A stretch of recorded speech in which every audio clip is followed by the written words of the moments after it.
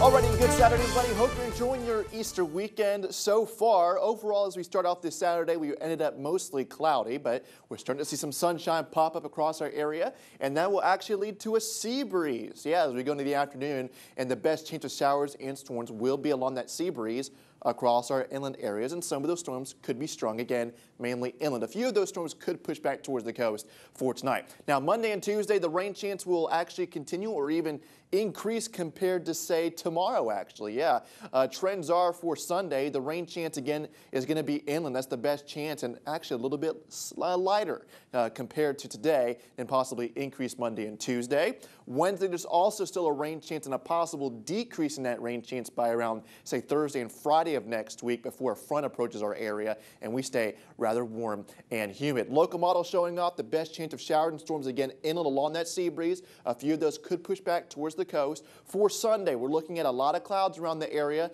and again, a few showers popping up.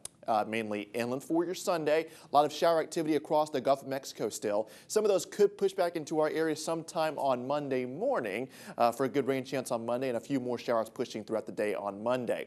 Moisture content, again, it will be there. Moist air will stay in our neck of the woods all the way through next week. And again, even Thursday, it's still rather moist, but there will be a front towards our north, and that looks to be where the concentration of all the rain chance will be, say around Thursday and Friday of next week, before it slowly moves into our neck of the woods, possibly, at least at the trend right now, into next weekend. In the upper levels here, not looking at much of an influence from a trough going into next week. Again, we stay warm and humid with clouds and a chance of showers just about each and every day. Now, by the end of next week, again, with that front moving through ever so slightly, again, everything will change here later on, but watching this possible trough digging down the center half of the United States could swing just enough towards the east to bring us a slight cool down by the end of next weekend. Again, next weekend we're talking about, that's a ways away, and that will likely change. So hopefully we can get a nice cool air mass by the end of next week, and we'll have to watch that closely.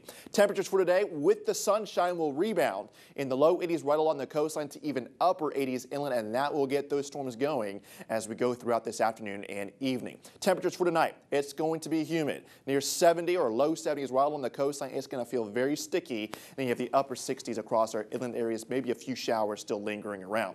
The marine forecast, caution flag is out there just because of the showers and storms that are currently out in the Gulf of Mexico may influence our coastal waters. Light shop out there, so good water conditions. It's just those showers and storms that could be around. Same thing for the beaches. Sunset will be at 7:45. Seas 1 to 2 feet, surf 1 to 2 feet, and we could see a few showers push back towards the coast for this evening. The 70 forecast, there's that rain chance all the way through Wednesday. Again, a slight increase Monday and Tuesday. It may be a little bit higher, or watching the few trends on the models on the latest runs. Temperatures otherwise look to remain in the 80s. A slight decrease in rain chance by Thursday and Friday as the front remains towards our north. Low is, more importantly, still very humid in the upper 60s to low 70s.